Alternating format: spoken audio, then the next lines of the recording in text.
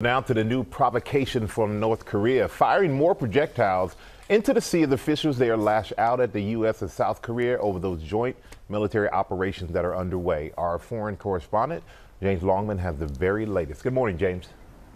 Good morning, Michael. Well, for the fourth time in less than 2 weeks, North Korea has test-fired 2 more missiles. They were launched from a southwestern province across the peninsula into the sea towards Japan. Pyongyang says they're in response to those US-South Korean military exercises, which are, quote, an undisguised denial and flagrant violation of agreements struck between the US and the North. Now, back at the Singapore summit last year, Donald Trump was criticized after seeming to agree with Kim Jong-un about these drills, even calling them, quote, provocative, which is language usually only used by the North. The exercises, which are a long-standing part of the US's relationship with the South after the Korean War, were subsequently scaled back. George?